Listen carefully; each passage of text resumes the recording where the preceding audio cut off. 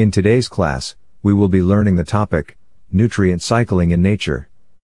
Nutrient cycling refers to the movement of certain nutrients like nitrogen, carbon, water, oxygen and other elements from the environment into various organisms and back into the environment. The path along which the atoms or elements pass is called a cycle.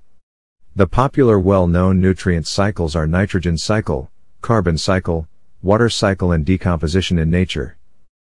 Carbon cycle. Carbon cycle is the cycle of carbon usage by which energy flows through Earth's ecosystem. The basic cycle begins when photosynthesizing plants use carbon dioxide, CO2, found in the atmosphere or dissolved in water. Importance of carbon in nature. Plant uses carbon dioxide obtained from the air to manufacture their food during photosynthesis. It provides carbon, which is the major building block of all organic matter. Water cycle. Water cycle is the continuous movement of water from the earth to the atmosphere by evaporation, transpiration and perspiration and back from the atmosphere to the earth by precipitation. Process of water cycling in nature.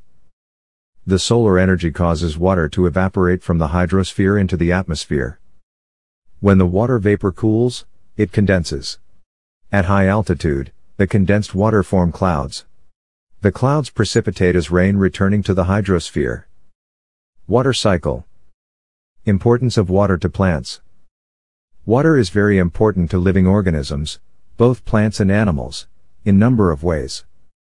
Water is an essential raw material in the process of photosynthesis. Water is the main component of plant protoplasm. Water is required for germination. Importance of water to animal. It acts as a solvent for soluble food substances in digestion of food. It constitutes a large portion of the blood.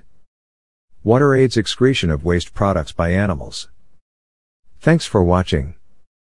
See you in the next video.